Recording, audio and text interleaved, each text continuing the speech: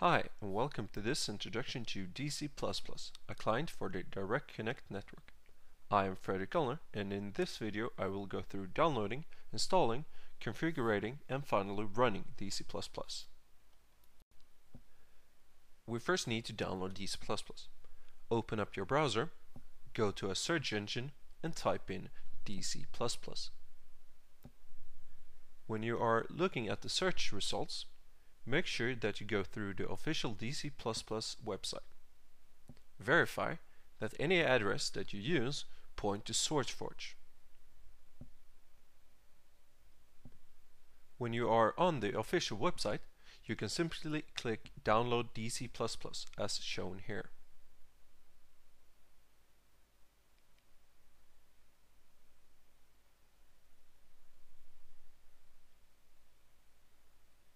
Your browser will ask you if you want to run or save the file. It is a good idea to save the file if you want to reinstall DC++ later on.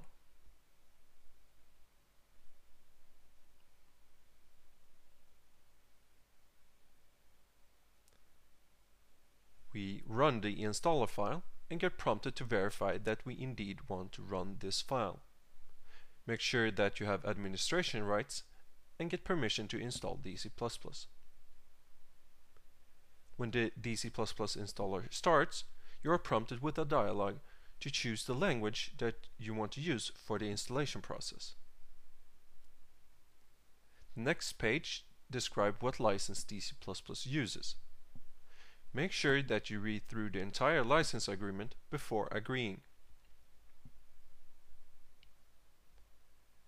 The next page allows you to select which components to install. The first item is DC++ itself, which is required. The second is whether you want to have country information for other users, and the other should be self-explanatory. The next page allows you to select the location where DC++ should be installed in. When you are satisfied with your options, simply click Install to begin the installation process.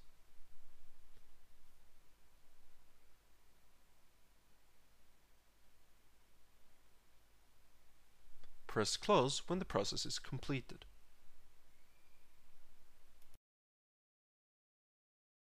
We start DC++ by locating the shortcut on the Start menu and starting DC++.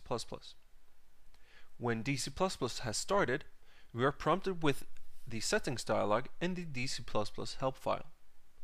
The help file can explain Direct Connect as well as settings, terminology, and frequently asked questions.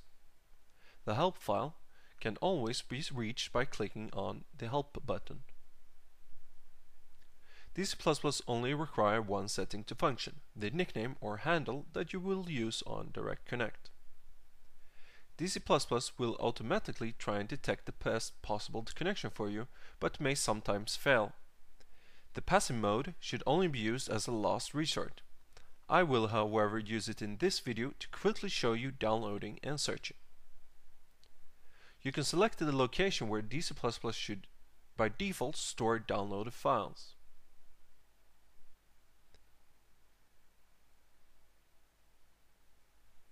You can select the directories where you have content that you want to share with others.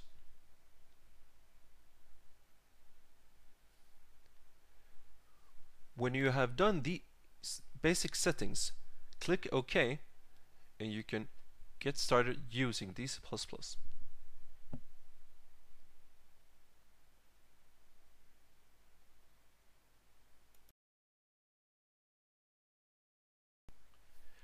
Now we need to find some hubs to connect to. We open up the Public Hubs window either via the View menu or by clicking on the toolbar. DC++ will then download a hub list and present all the hubs that it has. You can also select to download a different hub list. When the hub list has been downloaded, you can go through the different hubs to see which hub may suit your interest. Click on the different tabs to sort according to amount of users, etc. Either double-click or right-click the hub you want to connect to. When you log in, you are usually greeted with some message and possibly rules that apply to this hub. To write to everyone in the hub, you can simply write in the text field and send the message by pressing Enter. This message will then appear to everyone else as well. The user list on the right side are other people in different countries all around the world. All of these people have something to share, as you can see on the Shared tab. To connect to someone, you can either double-click them in the user list or by right-clicking and select Get File List.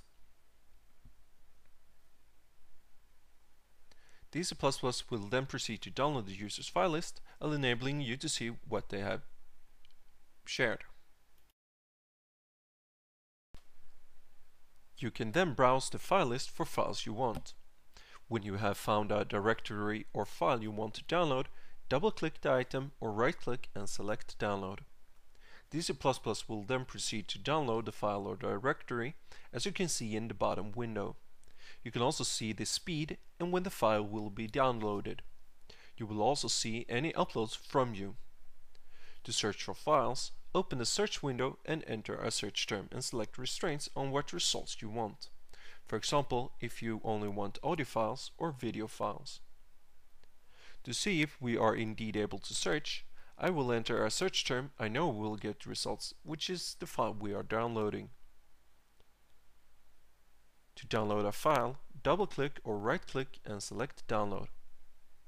Since we are already downloading this file, DC++ will automatically add all others as source for this file. We can see what files we have queued up by going to the download queue, either via the menu or the toolbar. To remove a file from the queue, right-click and select Remove. You can also use the delete key on your keyboard. Confirm that you want to remove the file. At this point, you have learned how to download files and search with DC++. There are many settings, views, and aspects of DC++ that are not covered by this video, but you should be able to manage at least the basic functionality by now. If you get into any trouble, you can always check the documentation, write on the Help Center, or indeed ask others in the hubs you are in.